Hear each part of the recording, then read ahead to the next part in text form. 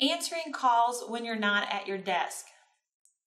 I may not be sitting at my desk, however, I still need to be able to receive my interactions. So I'll show you how to do this by using a remote number, using your configuration settings, how to follow me, changing your status to available forward.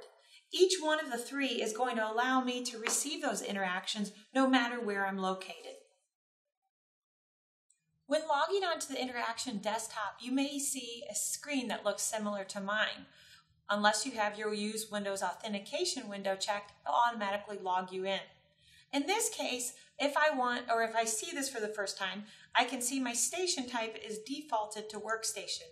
I'm going to go ahead and change this to my remote number. By doing so, this allows me to put in another number that I can be contacted with. This is where all my calls for my extension will be sent to. So in this case, instead of working in the Indianapolis office today, I'm going to go ahead and work over in our California office where it's a little sunnier. So I'm going to go ahead and put in the phone number to be contacted at.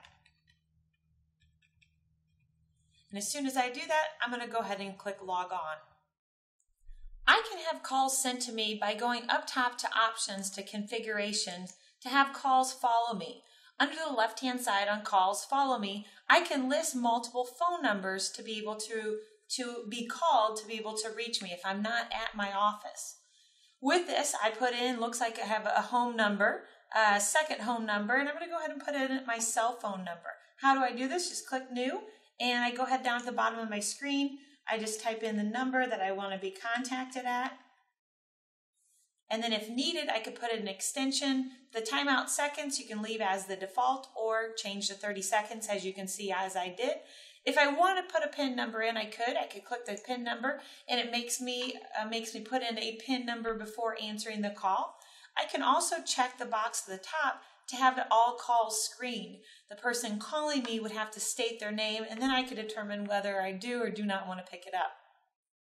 When I'm done, all I do is click OK. Then I want to make sure that I'm able to reflect those changes that I made by changing my status from Available Forward to Available Follow Me. What that does is it continues the call, whether it's the first home number, then it goes to the second home number. If I don't pick that up, hopefully the third time will be the charm, and where I can be reached on my cell phone number. So it would go to that Follow Me to that third phone number that I could be reached at. The third way that I could be able to answer a call when not at my desk is by changing my status. Instead of being the available status, I can choose the status Available Forward. So all calls will be forwarded to a particular number. When I do that, I want to make sure that I change my status notes and my forward number because it will resort to the last status note and forwarded number that we have listed here. You can see I was last in conference room B with the particular number. This time I'm going to go ahead and say my home number or my cell phone number. I could go ahead and put that number in. And automatically the calls would be forwarded to the number that we see here. This has been another short video on answering calls when you're not at your desk.